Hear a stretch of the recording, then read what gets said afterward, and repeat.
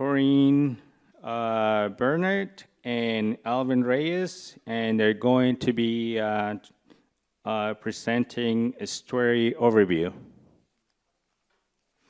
Please welcome them, and let's give them a round of applause.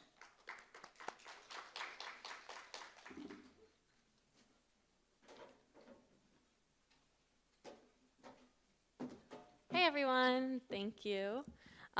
Yeah, I'm Corinne. I'm a product manager here working with Estuary at Protocol Labs.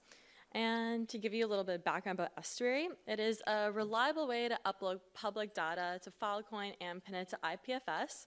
And you can find it at estuary.tech. So the outline for today's presentation is as follows. So firstly, we're going to go over the problem of centralized storage, why Estuary, how Estuary works, a 1,000-foot view, how do developers use Estuary, Estuary's performance, and then the future of Estuary. So the problem of centralized storage. So centralized storage now is owned by only a few storage companies, and this means it's owned by like one entity or an individual. So this causes big problems. If that one entity decides to go down, you're no longer able to access your data. And another really big issue with this is that it's not even accessible worldwide. This is because there's limited amount of data centers. Also, these certain services, like cloud services, are the ones that are in charge of this. So they're the ones that have like these certain storage entities, and again, it's not accessible worldwide. So they're actually having a monopoly over that storage. And they're the ones that are able to dictate pricing and make it sky high, determining who can access the data and where across the world. Now, Filecoin is actually a solution to this because it is using a decentralized storage model. And with this allows for an open market for storage and for a peer-to-peer network. And what I mean for a peer-to-peer network is actually between a client and a storage provider. Now, a client is an individual who wants to upload their data, and a storage provider is someone who's able to provide that service. And it is an open market because the storage provider is actually able to set their own pricing for their storage services. So in comparison to a centralized storage model, you only have a few of these cloud companies, but now in the decentralized model, you have multiple different storage providers that you can choose from. And these clients are also able to shop around based on different pricing or like how close they are to themselves.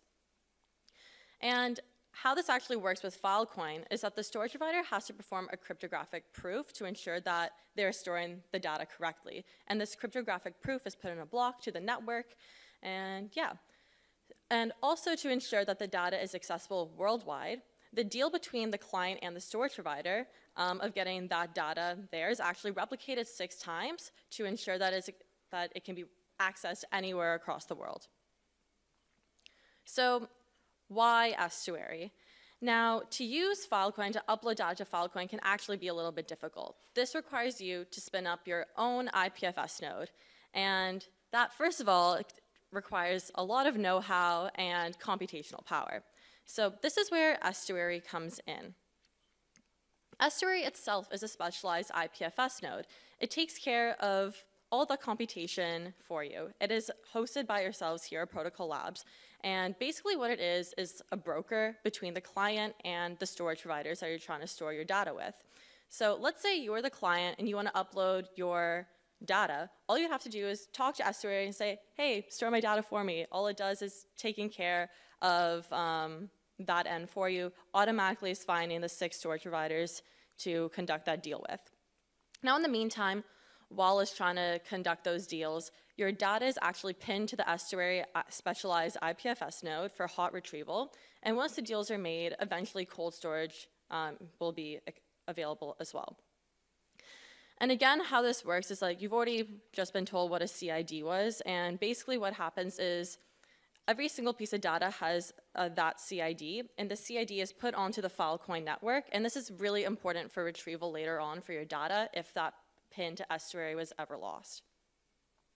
Here's just a little more of a complex diagram of how Estuary is like actually working. We're onboarding data through different shuttles, and again, all that data is going to storage providers, and those storage providers can later on apply to become miners. So yeah, this is just a little more complex diagram there.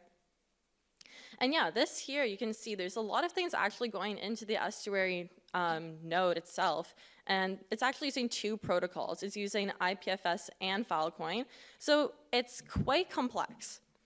And if you want to get into it, you can look at the code base yourself. Everything is open source. But if you're a developer and you just want to build a simple app, this is probably not the best option. And you can just use this. This is estuary.tech. This is our web UI. Super easy to use. All you have to do is drag and drop your files, and it automatically will start making deals using Estuary. And you can check out your deals in the Deals tab. Again, on the web UI, estuary.tech. Yeah, so here you can see your deal status, your miner ID. Usually starts with an F, so who exactly you stored your file with, the proposal receipt, and also the Filecoin deal receipt. Now, this Filecoin deal receipt has a lot of important information. It has, again, the miner that you stored your data with, and the CID.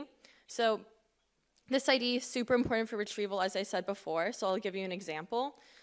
In a traditional pinning service, let's say, that's how you would retrieve your data. You have the pin, you're able to retrieve it. But let's say, what if this pin was lost and for whatever reason you accidentally removed it? You're no longer able to retrieve your data. Now this is the beauty of Filecoin. Since that CID was already put onto the network, you're able to ask any storage provider, hey, I need a CID, can you go ask around for me and get it back? And that's kind of how it works because it's a peer-to-peer network. You're able to retrieve your data even if you lose your PIN. So that's pretty great there. And again, Estuary makes uploading data to Filecoin and replicating around the world a 5-minute problem. This is because that deal between the client and the storage provider is replicated 6 times. So this is great because what if a storage provider decides, I don't really want to be on the network anymore? You say, well, you still have 5 other storage providers that you can get your data from. And again, you can access it everywhere. So let's say, again, in a centralized model, you only have a few data centers. Now, this is no longer a problem because you can just say, you can just go onto the network and ask from anyone there. So we actually have a visual representation to show you how this can populate across the world. So here's us right now. Here's the Filecoin storage providers. This is Estuary, who's able to talk to the storage providers, and these are the deals that are being made. And now you can see this can replicate more and more and more. And there you go, you have access everywhere. And now Alvin is going to talk about how developers are able to use Estuary. Yay.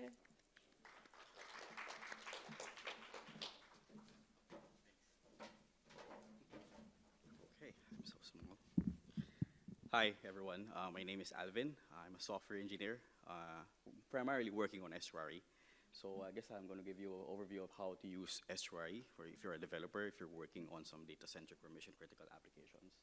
So I guess like Corinne mentioned earlier about the power and awesomeness of Estuary. So whenever you upload a file using Estuary, it replicates this data 6 times across a Filecoin network, right? So it's sort of like when there's a client, you upload a file, you use Estuary, and then Estuary facilitates and manages all of these replications and then put them on a Filecoin network. So it's very powerful when you're building sort of like a mission-critical data-centric application, especially because it's replicable and it's also verifiable, right? Using this content addressable storage of Filecoin. So, so before we we go to the examples of how to use Estuary as a developer, it's also important to sort of have an architectural overview of the components of Estuary. So in Estuary, there's 3 main components. So the main node, which is the main Estuary node that pins all of these CIDs, all of these files. The shuttle is sort of like an aggregate, so it aggregates all of the CIDs that it then transmits to the Filecoin network. And the front end, which is like what Corinne has demonstrated earlier, wherein the clients can just upload the file easily and then grab all of the CIDs and then use it for their applications, right? So as I mentioned, as mentioned earlier, create 6 deals replication. So 6 replications means it creates 6 deals, Filecoin deals.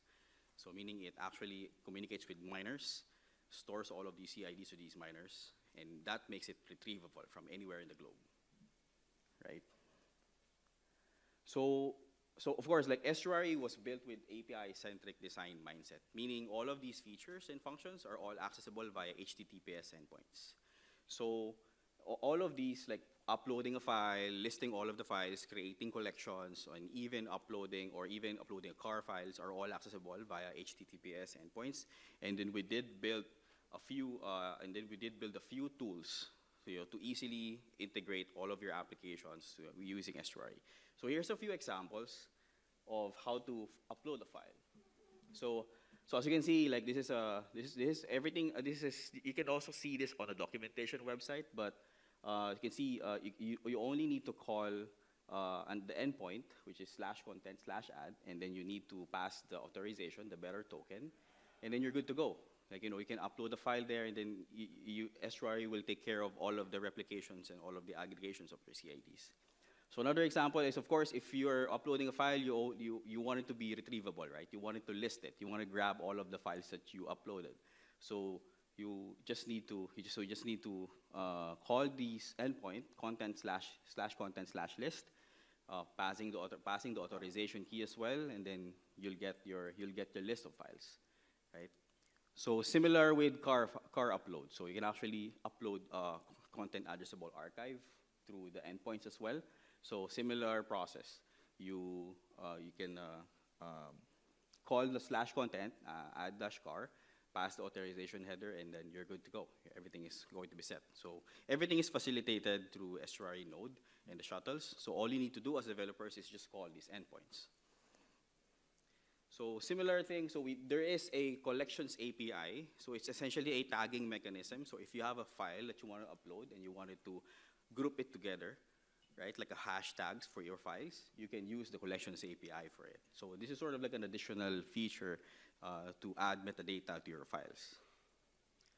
And on the front end, there is a way for you to verify your CID. So once you've uploaded your files via Estuary, you can actually verify your CID, and this will look up the file through the web link or the ipfs.io domains.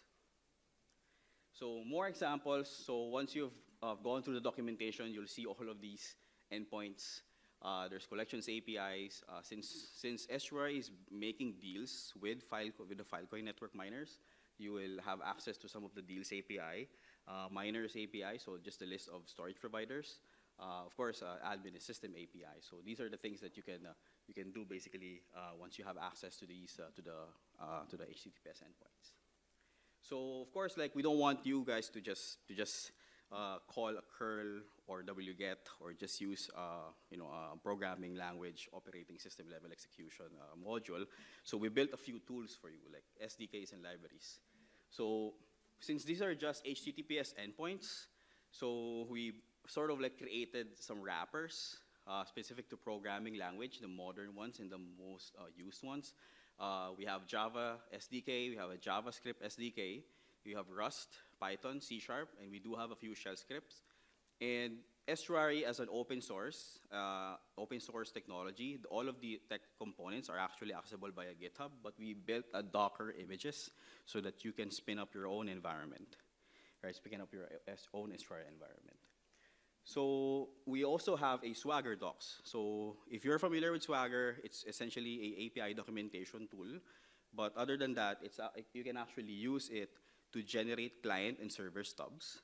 So for example, if you are building a Flutter mobile application and you want to integrate your Flutter app with Estuary, you can grab this JSON file here, Swagger JSON file from our repository, open it on the Swagger code generation tool, and generate the client stub here, like the Dart SDK, which is like what Flutter is using. So of course, like, for you to have access to the API endpoints, right now, it's only for invite. So I know if you're going to build a solution during this hackathon event, you would need to request an API key so that you can access the endpoints. So everything is on the documentation website, and once you've requested your invite, you can actually scan this QR code here if you wanted to request right now.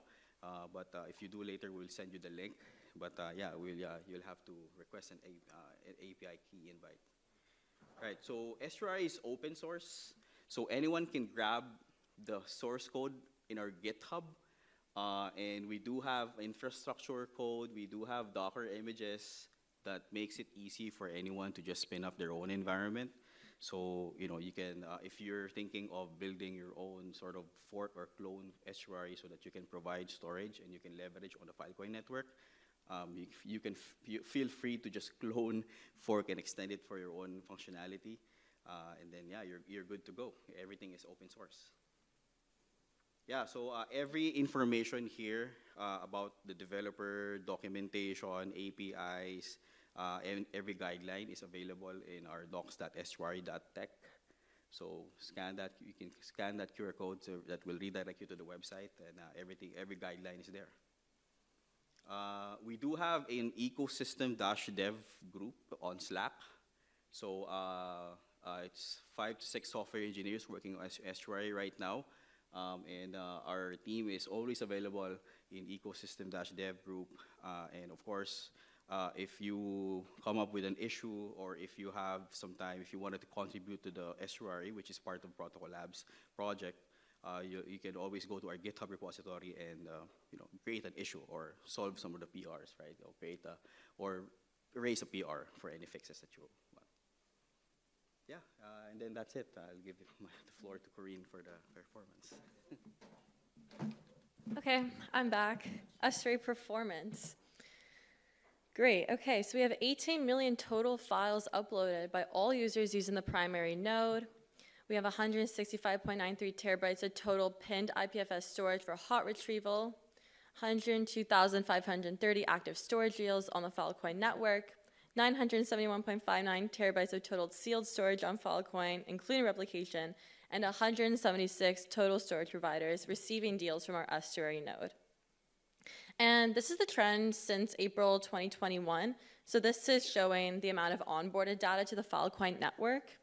And as you can see, the trend is increasing. So we're uploading lots of data. So this is great, continually increasing day after day. So yeah. And now to touch on just the future of Estuary to wrap it up. Our goal is to make it easier to onboard data to Filecoin. So right now, Estuary is actually going through a redesign. We're trying to spruce up like the web UI. We want to make it better, easier for everyone to use. So that's one of our priorities right now. And we want to be able to onboard more data and users. An example of some users are here listed below. But when we talk about onboard more data, we also want to be able to onboard data in like larger upload sizes. So right now we're kind of limited at 32 gigabyte uploads, like per upload. So we want to really stress test Estuary to find out where the problems with that specifically and to try and get like larger uploads to Estuary. Again, we also want to expand projects using Estuary and broaden our network of storage providers. We want to get more online deals.